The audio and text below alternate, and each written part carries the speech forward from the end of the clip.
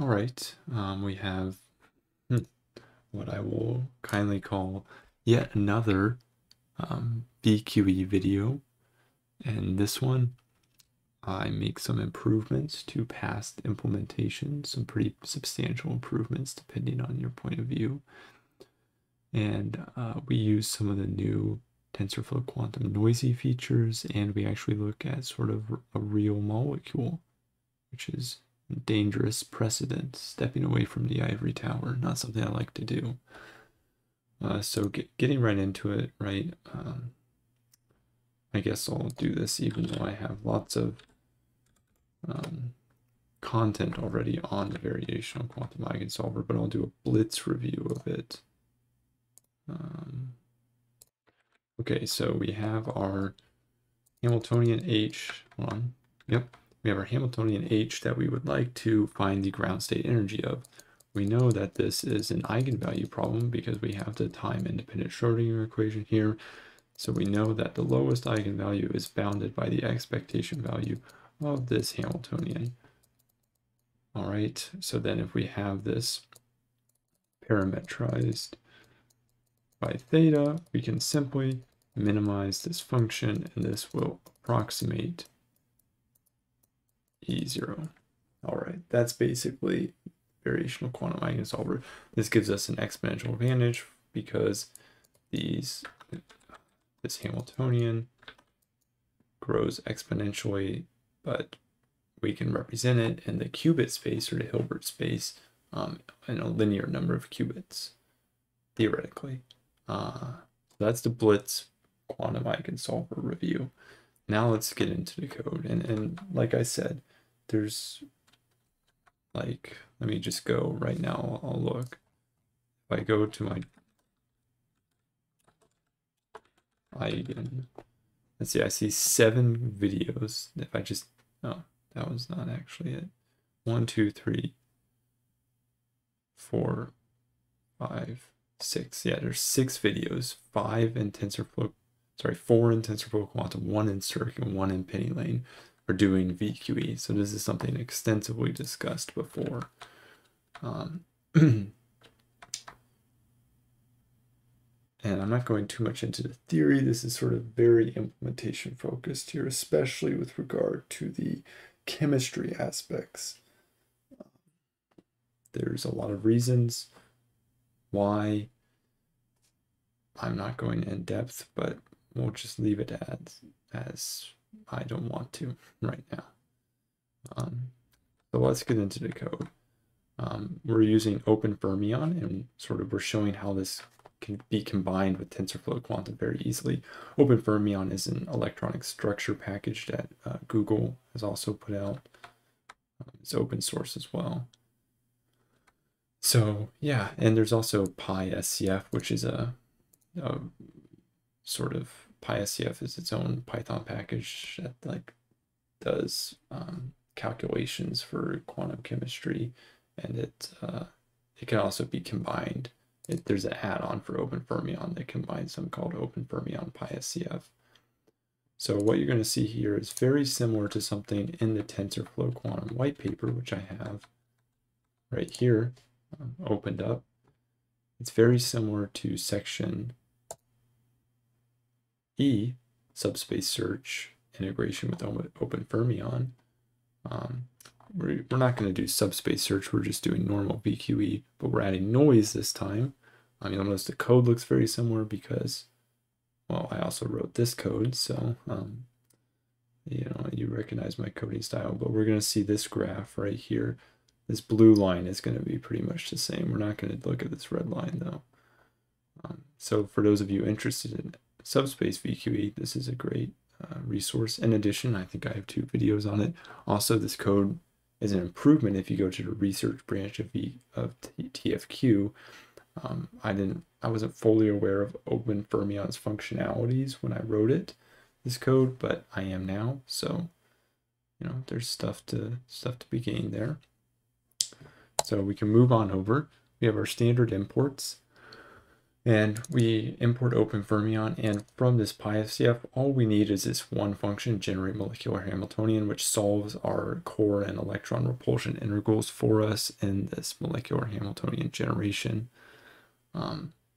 This is the exact same code from my standard other VQE videos. I'm copying the layer definitions for the other hardware efficient ansatz sort of approaches to this.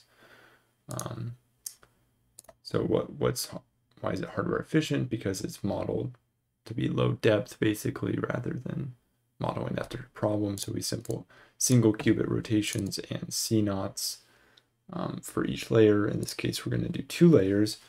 And now here's where an improvement comes in. Actually later, but basically before I had to do a lot of work with the readout operators. But now I realize that you can efficiently, well, not efficiently, I don't know how efficient it is, but easily convert the molecular Hamiltonians into Pauli strings that the TFQ can just read out from. So this looks basically the same. This is just actually looks slightly different because before we had to make a class that inherited from the TensorFlow.keras.layers.layer. So we had to make a custom layer basically that was VQE. But here we can use the built-in PQC to do VQE because our Hamiltonian is just the measurement, right? We can do measurement in a Z, X, or Y basis and do some multiplication of it, addition, whatever. So we can just use the PQC to do our whole VQE process. We don't even need the class. For SSVQE, I think you might still, I don't know if you need a class. I'd have to think about that. But for basic VQE, you can do it this way. You don't have to do it this way though. It's more rigid this way, so there are disadvantages. And then we also compare a noisy version. And here you can see how easy noise is to integrate with TensorFlow-Quantum. So we define our circuit the same way, same number of parameters, same parameter names and everything. We add noise, in this case, depolarizing noise with P equal 1%. And then we just say, instead of PQC, we have our noisy PQC. We specify our number of repetitions. In this case, we're going to use parameter shift rather than adjoint differentiation because adjoint differentiation requires the analytic expectation values, whereas we're doing these empirical expectation values. Sample-based is sort of a minor determinant on how exactly these estimations are derived. Sample-based equals true is just more realistic. So you can see it's basically the same code. Very little of this is new. I'm trying to explain it a little bit just so everyone's clear if you haven't seen anything before, but I'm also trying to be speedy so I don't repeat the point. But we have our simple single qubit rotations entangling repeated however many times we need to. We create that circuit, we feed it into our PQC using our VQE or molecular Hamiltonian as our readout operators, and then we set up our model. And we can do that noisy by just adding noise and then using the noisy PQC layer, easy peasy. This is enabled because QSIM has noisy functionality, I believe is the addition. So now we have our standard. This is the same code I use all the time, just optimizing it. I'm pretty sure this, if I wanted to, I could like cast this and use a function decorator that might make it faster. But that's, I don't feel like doing that. So we simply, for each step, get the energy, take the gradient, apply the gradient using our optimizer, and repeat this process until we either reach 200 iterations or we reach our increments are small enough that our tolerance has been triggered. In this case, we're using atom because why not? Actually, in this case, there is a reason, right? There's a whole paper I wrote on that just came out. I also made a video on that atom with 0.1 learning rate is a 10 out of 10 choice right there. So this is I'll make a little comment. Empirically, and how do you spell empirically justified? That's a little shameless self-promotion. I'll cite it.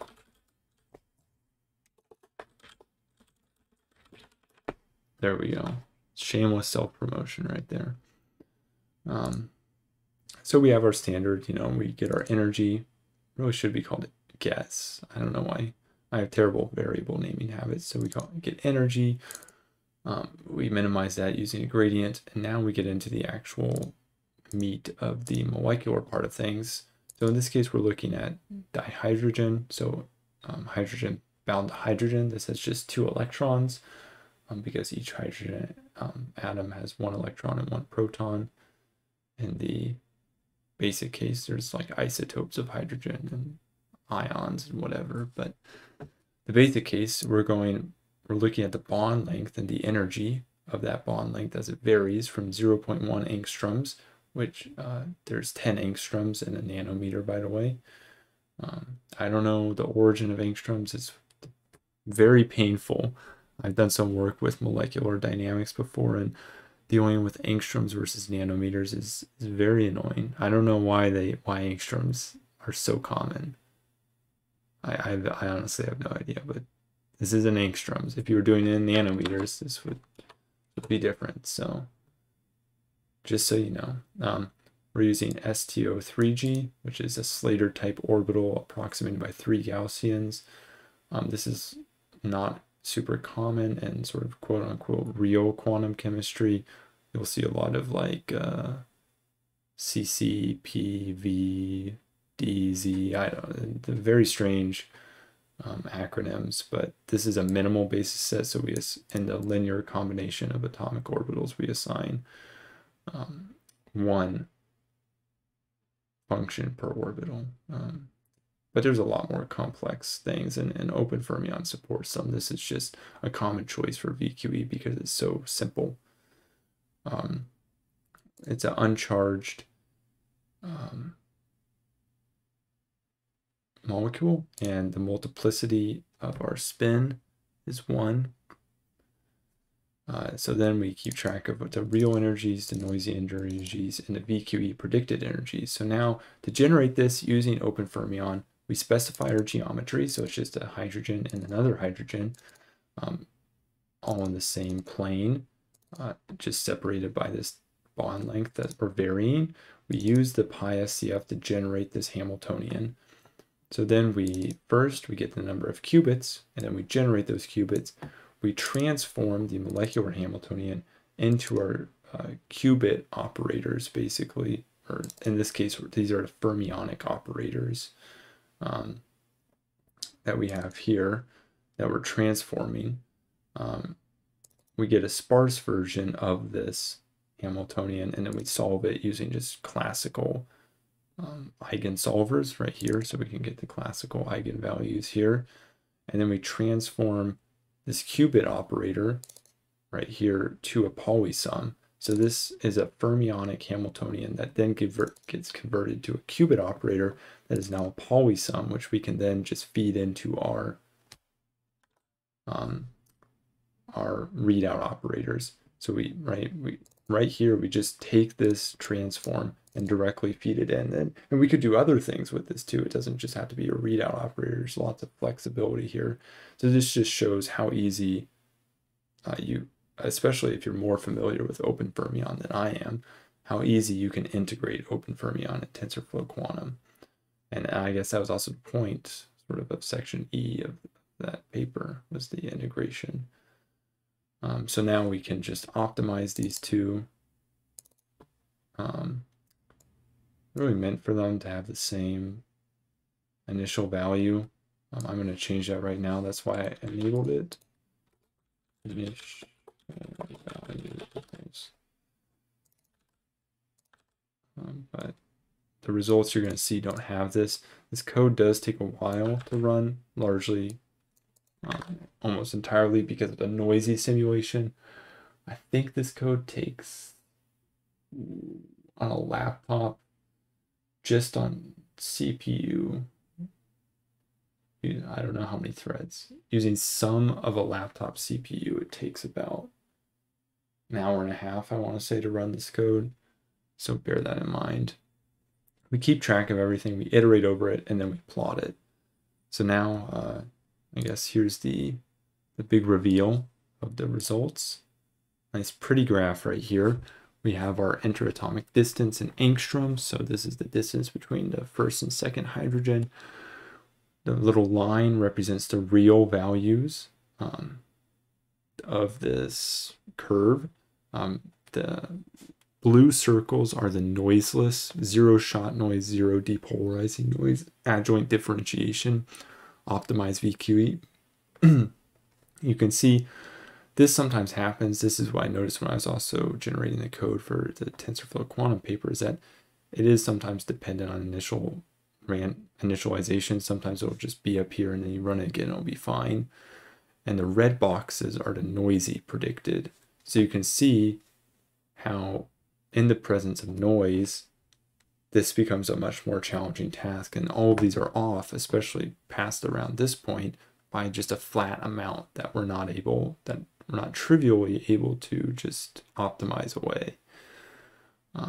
So yeah, I think this is sort of a blitz review. I thought it would be interesting to incorporate OpenFermion to sort of touch on that section of the white paper and to integrate noisy, the new noisy functionality. Not really new at this point. It's 0.5 version that it came out, and now we're in version 0.6, which is crazy.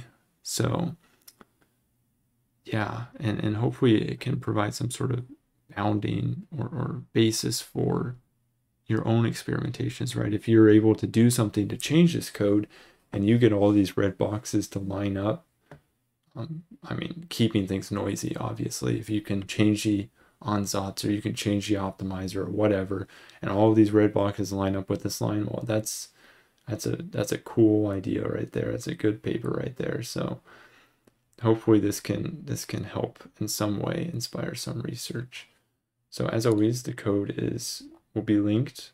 It's very simple. It's heavily based on things I've already done. So that's why this is so short. I'm just introducing the noisy concepts and applying it to a real molecule.